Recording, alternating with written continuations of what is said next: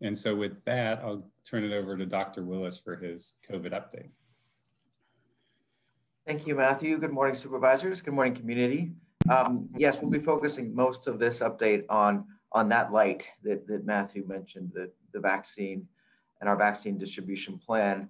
I want to start by also welcoming Supervisor Moulton Peters. I'm remembering 8 years ago, Supervisor, you were one of the first elected officials to visit me in my office that was then at 899 Northgate.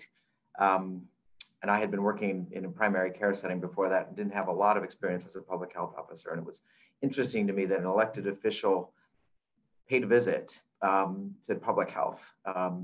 And it was even more interesting to me and reassuring that you were interested in data and that we had conversations about the health and well-being of Mill Valley, and especially as an age-friendly community, and the problem of substance use, especially among youth. And I knew at that point that we had a public health champion and an elected seat. And I'm really glad to see that seat is now functioning at the county level. And as Larry and Garija Brilliant said, I think it's invaluable for us to have someone who understands and respects science, especially now in this pandemic response, as a supervisor, as all of the other supervisors have been so valuable to us. So welcome. And with that in mind, I've got some data to share regarding our COVID-19 response. If I could have my slides. Next slide. So this is our experience of the COVID-19 pandemic thus far in Marin, cumulatively. You can see the slope of cases had plateaued there from about September through the beginning of November, and now we're seeing an increase in the slope of cases coinciding with the surge that we're experiencing. We've had almost 8,000 cases now across our community with 111 deaths. That amounts to about one resident. We're losing about one resident every 3 days on average since our first case and our first fatality in early March. Next, please. This is our website where anyone in the community can go and see. It's covid19.marinhhs.org. And what this shows is that we've had over 260,000 tests performed, which almost equals our population as a county right now, and our total number of cases in those recovered. Next, please. This is our epidemic curve. When we talk about flattening the curve, this is that graphic. It shows the number of cases per day based on when they were tested. And what you see is the three waves that we've experienced. That subtle first wave in March that led to our first shelter in place and the closure of schools at that time. And then we saw a much larger spike in July. And now we are seeing an even greater spike in cases with that third wave that's being experienced in Marin, across the Bay Area, the state, and in fact, the nation. You see that curve decreases there at the end, just in the end of December. We don't want to be falsely reassured by that. That is likely due to decreased testing that occurred over the Christmas holiday and then the following weekend. We always see reductions in testing around holiday times. And you can see that last bar there, actually right at the end of December, after that holiday lull, was actually our greatest number of cases in any one day since the beginning of the pandemic, with almost 130 cases in one day. Next, please. And this also just echoes what I was saying about the testing rates. This shows that we are steadily increased numbers of tests per day in Marin County. We are testing almost 2,500 residents per day on average now. We have just increased in more testing capacity through Curative. There's a new testing operation that will be opening tomorrow on Wednesday as a drive-through that will be 600 tests per day, in addition to the Curative sites that have been established across the county with 500 tests per day in 5 different locations on weekdays throughout the county. So we will see these numbers will increase by almost 1,000 more cases, more tests per day over the next couple of weeks. Next, please. And then this is the impact of that increase in transmission and case rates in terms of our hospitalizations and ICU stays. So you see there in July, this spike in hospitalizations we saw, that was importantly, one of the major contributors to that was the outbreak that occurred at San Quentin. So the spike that we're seeing now is even greater, relatively, because there are no San Quentin inmates now in the hospital. So this is by far the highest number of our Marin County residents that we've seen in the hospitals at any point in the pandemic. Next, please.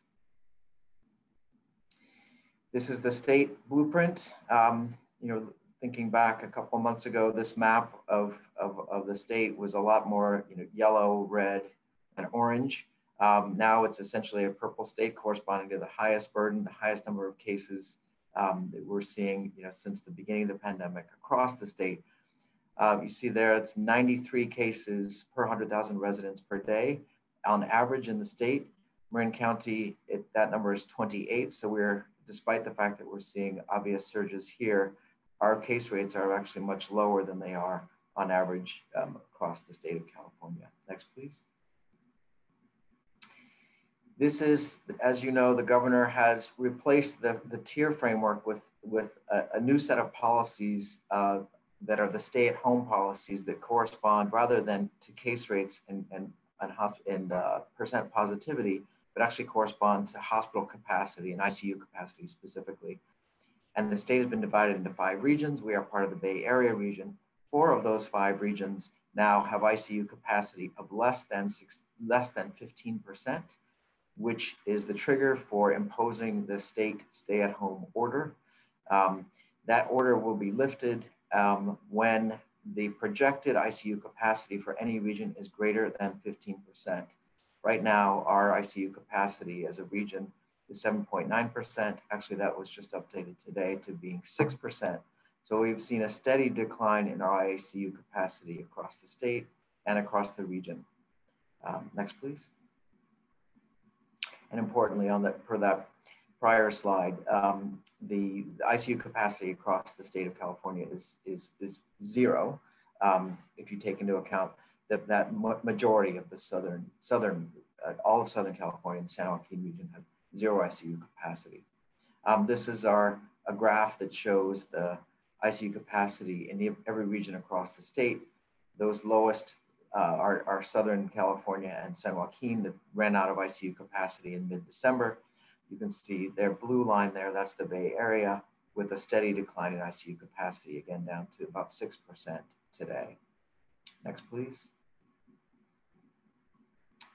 Actually, before I get to vaccine distribution, just the last comment on the ICU capacity.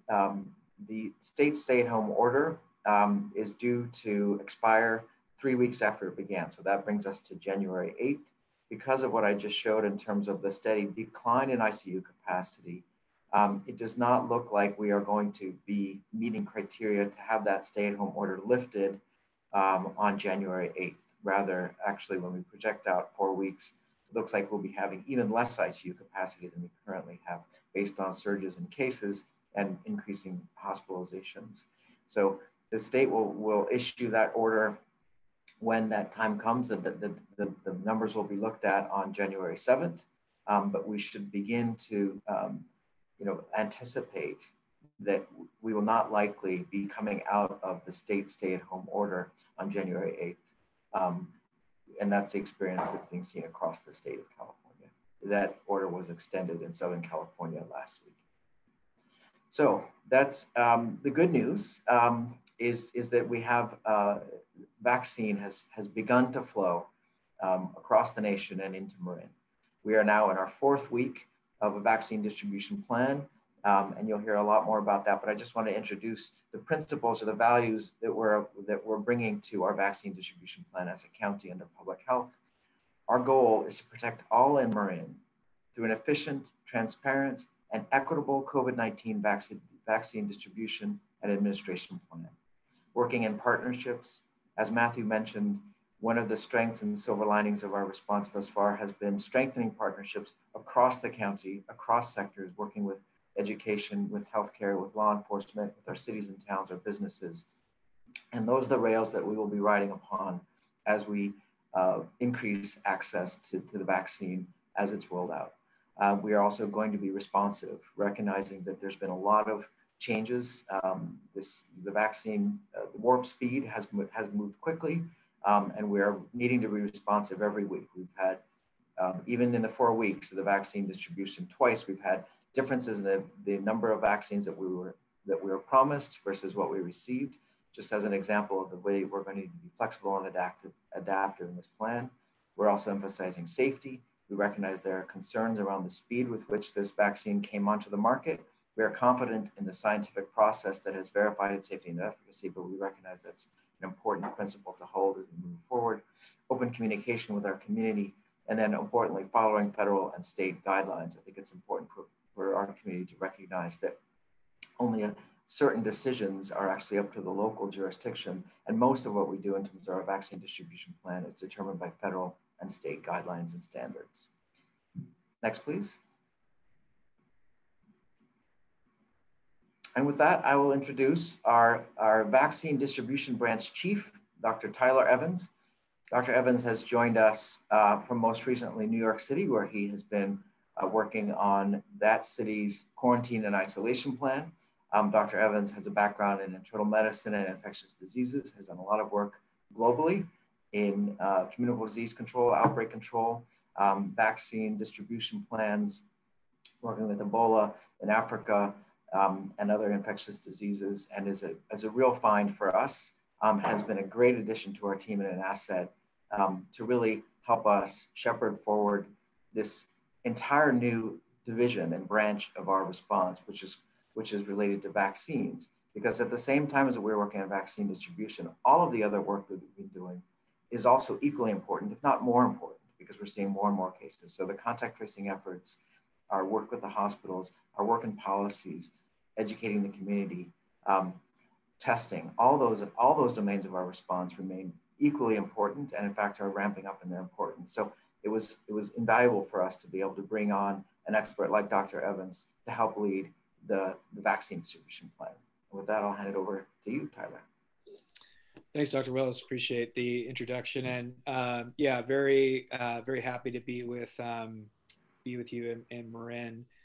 You know, I often sort of look at the world through a communicable disease lens, and so you know, I often kind of look at you know, I see kind of red spots and sort of blue spots, etc. I think with respect to COVID, you know, that really has been sort of evened out, and I think the whole world really kind of looks very similar. Of course, with sort of concentrations of outbreaks, which has really sort of amplified a lot of our chronic disparities, and that's something that we are very mindful of. And you know, just to Dr. Willis's point, you know, a lot of what we're doing here is focusing on health equity. So when it comes to our allegation distribution plan, health equity is a core ingredient of our planning. So with that, I'm just going to describe a little bit about the operation to date and sort of the plan moving forward. Next slide, please. So you know, you know, many of you, I'm sure, have been hearing sort of news reports across the country, locally, you know, wherever you get your news. Hopefully not too much on social media. You know, we have essentially been given a roadmap, right, through the CDC's immunization branch, which is called ACIP, the Advisory Committee on Immunization Practices. And so they essentially created a national sort of roadmap on, you know, what allocation or distribution should look like. And those recommendations were then sort of picked up by the states. Obviously here, California Department of Public Health, you know, kind of took those guidelines and then created their own rubric in terms of what that would look like. So it's been broken up nationally into different phases. So in phase one is importantly distinguished into 3 different groups: phase 1A, B, C. And then to stratify it further, phase 1A, based upon California Department of Public Health guidelines, has been further stratified into 3 tiers. So we are currently in the first tier. And so we first received vaccine on December 16th. It was supposed to be December 14th. And what we've learned with, with COVID and, certainly with vaccinations is no different, is that, the goalpost is always changing, and we just have to be as nimble as we possibly can. So we received vaccines, and, we'd certainly been sort of anxiously anticipating them. And to great sort of fanfare, we did start distributing them in the hospitals, and we had a lot of sort of media moments, and a lot of people were excited. So I think a lot of people could understand that healthcare workers, particularly working in hospitals and sort of working with acute disease, are essentially at the highest risk. So we needed to vaccinate them to protect them as quickly as we possibly could. So we did that, and we did it pretty well. The relationships with the leadership at the 3 main hospitals is an excellent relationship, and we have great collaborative capacity in our frequent communication. So that part of it went very well, and that immunization initiative is still ongoing, but for the most part, it has been completed with respect to the first shots, and that was a combination of both Pfizer and Moderna. Mostly Pfizer. Certainly the first week was all Pfizer. Importantly, and we'll get that, we'll get to this in a little bit, but some of the hospitals, particularly Sutter and Kaiser, UCSF, for example, these are what's referred to as multi-county entities. And so they are now actually being identified as their own sort of entity. And so in terms of that distribution network, or distribution channel from the state, they are receiving their own. But the first week, everything came through us. Next slide, please. And then within that same week, that was the first week, and it's only a few weeks ago, but it feels like months. In that same week, we also we launched a mobile unit, essentially canvassing the skilled nursing facilities. And really what we were prioritizing were the staff, right? Because, the residents in the skilled nursing facilities are primarily, stationary. So we really needed to cocoon these facilities as much as possible. And when we're dealing with most of the morbidity and mortality nationwide, this has been, largely sort of concentrated in these facilities. So getting to these facilities was key, and particularly getting to the staff. We did really well. There was really great feedback, and we vaccinated roughly 70% of the staff in that first week. In terms of the additional staff, we did have we set up a pod or point of distribution where a larger sort of group was also able to come in, and we believe that we were able to vaccinate a bit over 80% of the skilled nursing facility staff. Right. So just as I was kind of talking earlier, the allocation, sort of list are based upon, it goes from federal, state to county or local health department. And so, the policies are set in a much larger forest than our own. And so we are largely the messenger. And, given that, we try to do the best that we possibly can. Ultimately, our responsibility on the local level is to deliver the vaccines to the right people as quickly as we possibly can. And ultimately, our deliverable is to have as little vaccination at the end of the week or at the beginning of the week, depending on how you perceive it, as little vaccination supply as we possibly can. So we're really looking to have less than 100 doses. So again, this is coming from, this is being the plan is coming from the ACIP, the CDC immunization branch, then down to state, then down to county. In terms of where the actual supplies are coming from, right now they're coming from Pfizer and Moderna. These are the 2 main vaccinations that have been approved through something called an EUA, emergency use authorization. The pipeline, has been open under something called Operation Warp Speed. There has been some slowdowns in the past few weeks. There has been some issues with inclement weather, as well as, of course, two important holidays, but we hope that to be ramping up soon. And again, coming from the state, there are really there's four main entities that are coming into California, and this is pretty much modeled throughout the country. But local health departments or public health departments are receiving the lion's share, and then the MCEs, the multi-county entities like Kaiser, Sutter, UCSF, are receiving their own dose supply. And then CVS Walgreens, many of you have probably heard, has been tapped by the CDC to have a national program where they're covering long-term care facilities in general. So that included staff, but we really wanted to jump the gun. So we included the staff. We really wanted to get them protected as quickly as possible. So we kind of did part of their job for them. We've had continuing conversations with their senior policymakers, and we understand that they are now vaccinating the SNF residents, and we'll get to the residential care facilities for the elderly residents hopefully within the next 2 to 3 weeks. And then finally there's CDCR, which is the sort of state allocation for San Quentin. Next slide, please. And this just kind of gets a little bit more into to what our sort of daily operations are, and kind of where we're sort of taking orders from.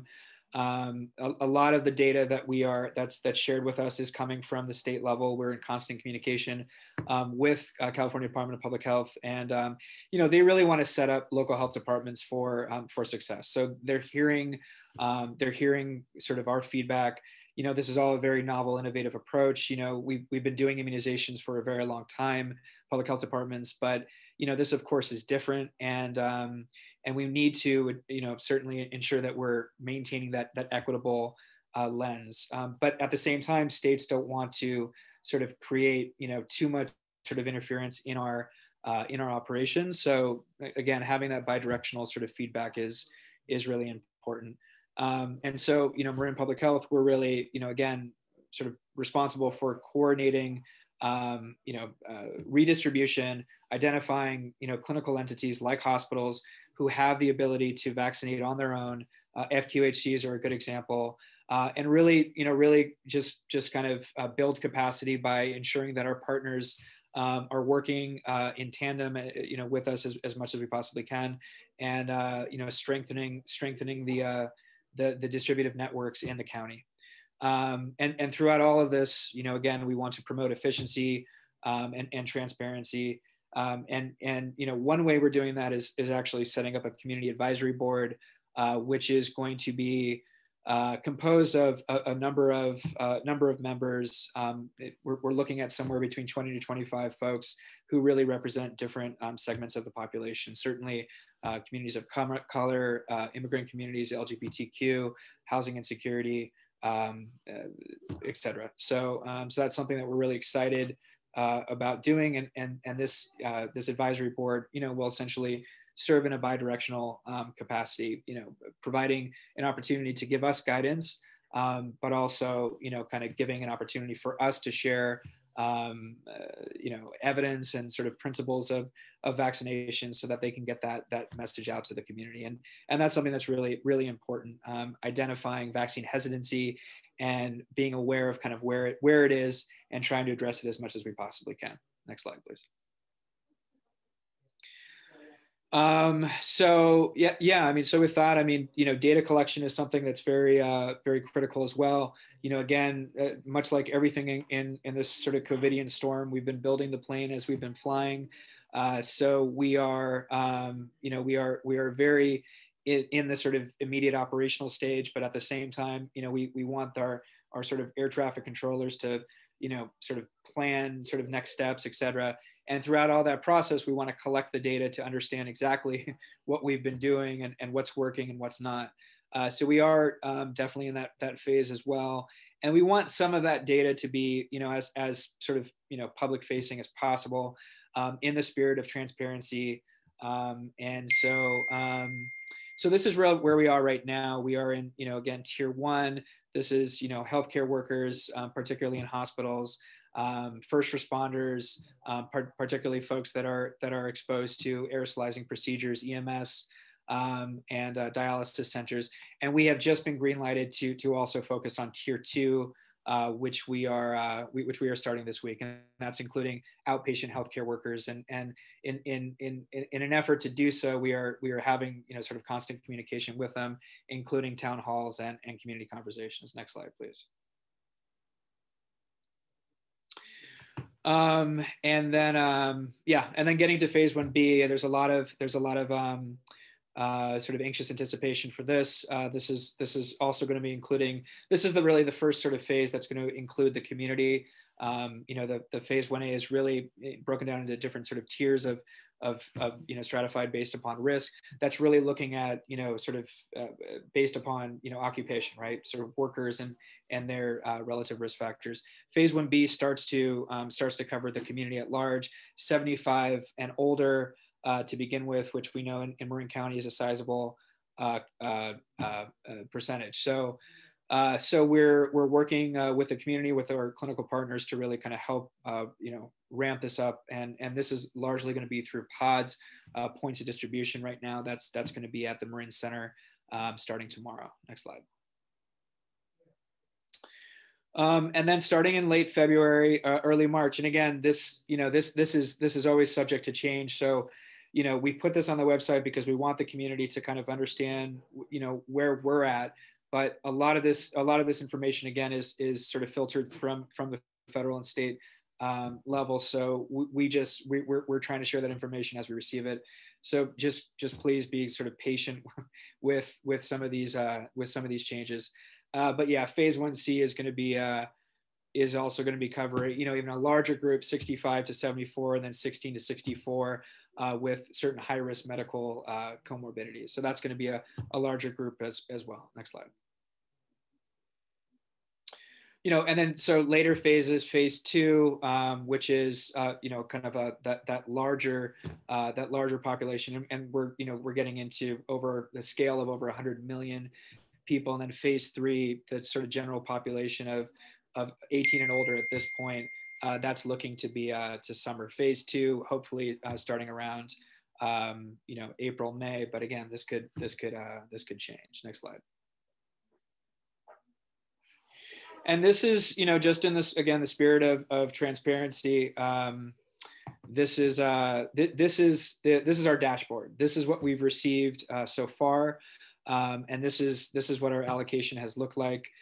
So basically, we've got nearly 13,000 that we have received to date, and there's also a number of doses that are being recovered from some of the hospitals who actually didn't need to use it, which is a good problem to have.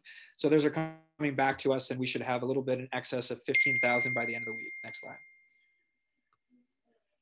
And then in terms of administration, again, our ultimate endpoint is to have really as little supply as we possibly can. So by the end of the week, we should have roughly 14,300 doses administered. So if you do the math, it's essentially less than 1,000, and we ideally would like to have less than 100 on hand. Next slide. So a lot of people sort of want to know, when is my turn? So, really, I know in the interest of time, we can't get too much into this, but, just kind of know what your tier is. Again, this is going to be on the website. Know your tier, know your occupation, know your age, know your medical history, home environment, and just be mindful of that sort of tracking on the website. And we'll try to sort of give that information as efficiently as we possibly can. Speak with your employers, speak with your primary care providers. We're going to have a number of opportunities for public audiences, community conversations, town halls, and then just be engaged with the county public health websites as much as possible. Next slide. And then, where and how will this all happen? Most of this is all going to be dependent on this sort of central point of distribution, but we are mindful that we want to ensure as much access as possible. So we probably will be setting up a few, as well as a few mobile a few mobile opportunities, and then working with clinical communities to really, provide as many sort of entry points as possible. So just stay tuned. We are, we understand how important this is, and this is really, as a lot of folks have been saying, this is the proverbial light at the end of the tunnel. So we're excited to get this to everyone, but we just ask folks to be patient. We are very mindful of where everybody else is in the queue, and we're going to keep having that conversation with you guys. Next slide. So, I think that sort of summarizes where we're at with vaccinations. We are, again, in tier 2, hope to be in tier 3. And the state really would ideally like to be done with phase 1A within the next week or two. So we're going to do the best that we possibly can to get that done, and then start phase 1B, hopefully within a few weeks. So, so I'll just end there and give the floor back to Dr. Willis. Thank you, Dr. Evans. Yeah, so just to summarize, we are experiencing a surge in cases. The stay-at-home order is still in effect. Our vaccine distribution is underway. We have vaccinated over 6,000 individuals and plan to vaccinate another 5,000 to 6,000 over the next few days. We're following a federal and state process for the vaccine distribution plan, currently in phase 1A. And our goal is to move vaccine into the community as quickly as it arrives. And with that, we will open it up for questions. Thank you, Dr. Evans and Dr. Willis. I think Damon has a question he'd like to ask. Yeah, and thanks for those reports, and welcome, Dr. Evans. My questions are going to focus on the vaccine, so perhaps directed to you. So the question, I think you kind of alluded to it, but really to drill down a little bit more, is how will individuals in different priority groups or industries know when they can be vaccinated? In other words, is there a way to kind of get alerts or get on a list, or do community members simply need to kind of pay attention to what phase or in how more specifically can they stay apprised and get information? Yeah, I think you muted, Tyler. Oh, I can start. Yeah, I mean, so it depends on the reason that you're up. So if some of it's based on employment. So your employer will know if it's phase 1B, for example, starts with educators as school community teachers are early phase 1B. In that case, Marin County Office of Education, your school community will be notifying you that you're eligible at that time, because the criteria for your being vaccinated is based on your employment. At the same time, we'll be offering from a public health standpoint and in public communications that we are now vaccinating people in that tier. So there should be a general awareness of that status as well. For those where your criteria is based on your health condition, for example, those are age 75 or greater, your healthcare provider knows that about you. They know your chronic conditions. They have electronic medical records where they can run queries of the entire panel of patients, and we'll use that as a way to invite people into vaccination based on those criteria. So it's going to be through your employer, through your healthcare provider, and through public health channels, and then we'll be also partnering with media and you as supervisors for your own distribution networks. I don't think it's not going to be a hidden. There's no list. You don't need to worry that you need to get on a list to be notified.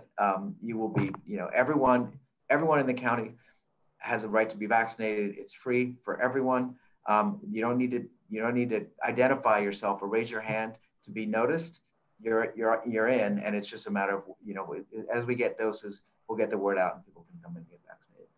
Yeah. So and we're hearing from community members, justifiably concerned about missing out or being passed over. So what you're stating is there's no requirement to enroll in anything to receive confirmation about your priority group.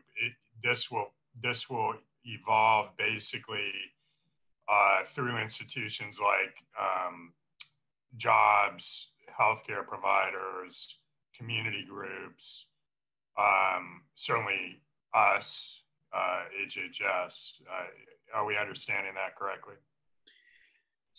Yeah, I can answer that. So yes, basically there's, as Dr. Willis had mentioned, we have a multilateral approach to kind of getting this information out. Some in terms of any sort of intentional actions that folks need to do. I mean, at this point, it's really just the clinical communities that once we green light them, again, we're in sort of tier 2. So for example, working with the FQHCs to get them enrolled in something called COVID Ready, which is a program that essentially provides an opportunity. It's a platform that provides an opportunity for them to be empowered so that they can actually be administrators. So they can be their own kind of point of distribution. But in terms of like the general community, the general population, there's nothing that they necessarily have to do other than just kind of, have that conversation with their employer, right? Because this is all based upon sort of risk. So if your risk is based upon occupation, speaking to their employers, if their level of risk is based upon their housing sort of situation, if they're living in a congregate care facility, having that conversation, with their sort of administrators. But ultimately, just kind of, we will get the information to folks. There's not necessarily much that they're sort of required to do. But I did want to mention, in terms of the smaller groups that might not be clearly highlighted, in this rubric that's been provided on the websites. This is one of the reasons why we have the community advisory group that we're community advisory board that we're assembling, so that we kind of understand that this represents, hopefully all the pillars of the community, and they can kind of point us in the right direction if we are missing, a particular sort of, subpopulation or something like that. So yeah, so and appreciate that. A couple of specific examples have arisen, just in the inquiries we're getting. For example, is the process different for, say, large corporations versus independent contractors with a home office? Would the latter group need to bring proof of employment? What qualifies? Those kind of questions. We also have been hearing from unaffiliated physicians, which are obviously healthcare workers, essential, but maybe not affiliated with a larger group. How are they also getting access? So when we're getting to essential workers, for example, which is phase 1B, if they were in one of those categories, then they essentially they sign up, and this is all going to be through their employer. Let's say teachers, they would sign up through their schools, and then they're signed up on something called Prep Mod, and then they essentially come in. So everybody has to be on this list. It's just just basically an online scheduler. You come in the list, and then you come in with your ID to validate who you are. And then we're working on basically a process where, let's say you don't have your ID or something like that. Our intention is not to be sort of rule stricklers here. We everybody needs to get vaccinated. But we need to, ensure, again, sort of equity and principles here. So we'll have an opportunity where, for example, we can talk to their supervisor or administrator and just kind of work through a validation process with that. We had some examples with first responders, and that seemed to work pretty well. So how about that independent contractor situation? Yeah.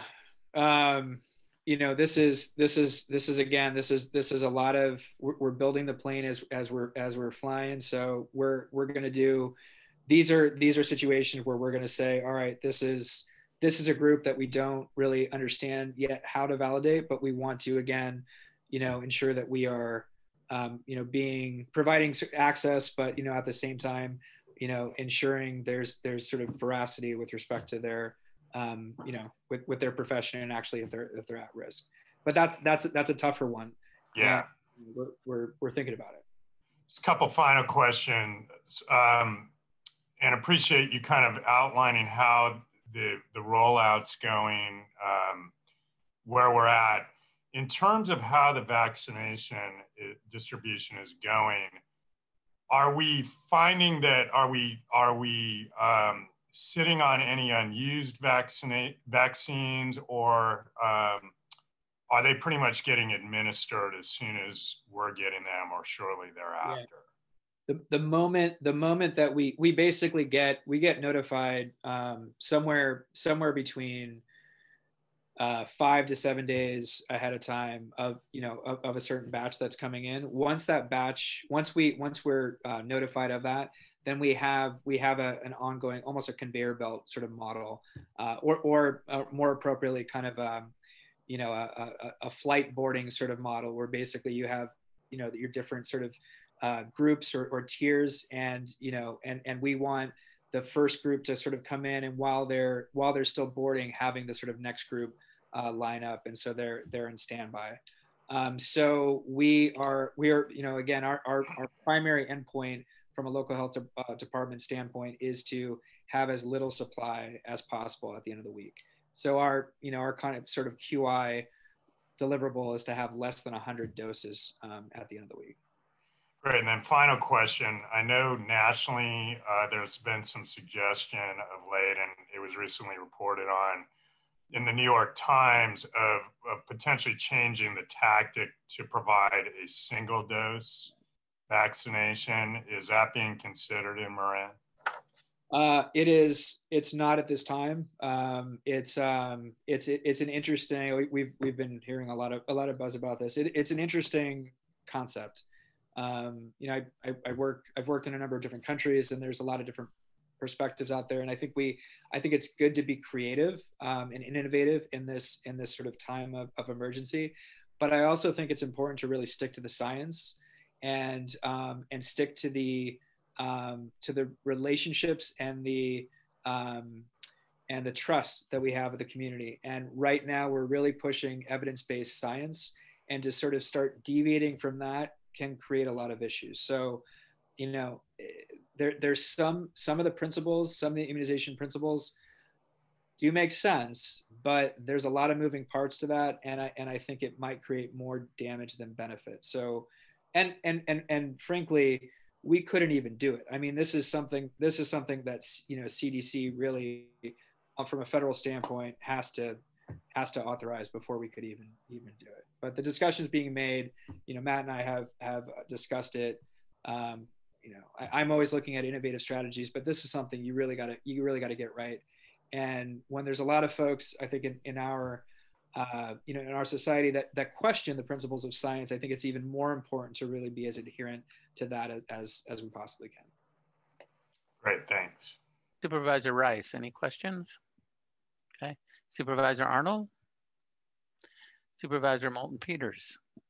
Yes, please, just a couple of questions. First, thanks and compliments to Dr. Willis and Dr. Tyler for the data and for your very good interpretation, which is always so helpful.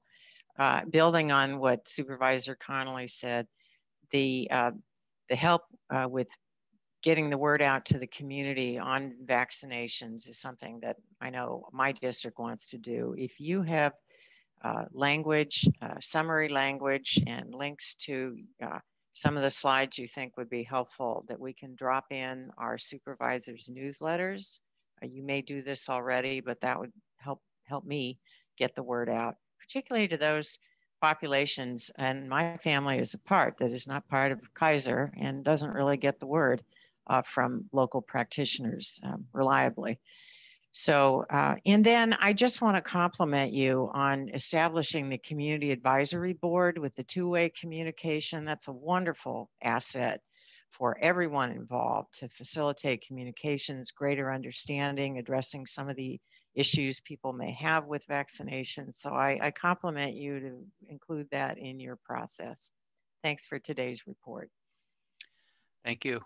I think my question is for Dr. Willis. What can the public expect? What's the next step at the stay-at-home order? We know it's not going to change probably on January 9th, but what should the public expect as far as the state's order, and then in terms of time? Is there anything that you could share? Yes, we're not expecting any. Obviously, we'll have to see what is announced when that time comes. Again, our order expires on the 8th of January. There's no signaling yet that there would be any change in the policy itself that would accompany the order. So what the decision point is the duration of the order and not the contents of the order, if that makes sense. We're looking to it's likely to be extended for us. Again, looking at that ICU capacity 4 weeks out. So right now, that's the best I can offer is a simple extension of the likely extension of the order as it now stands. And would you expect that to be a 4-week interval, or that's a little unclear? No, yeah, thank you for the opportunity to clarify that. It is a little confusing. So when they look at ICU capacity 4 weeks out, that trend could actually start to reverse now, and the order could be reversed much earlier. So let's imagine that on January 15th, for example, our trend has changed, the numbers start getting better, and that forecast is improved. On that date, the order could be lifted, even though it's forecasting out into February's ICU capacity. So you're constantly looking 4 weeks in advance to determine where that number's. Unfortunately, right now, when we look 4 weeks in advance, the lines are going downward currently. Okay, thank you. Any final questions of either doctor? Okay, seeing none. Matthew, do you have anything additional on your report? Nothing more, Okay. Supervisor. Al,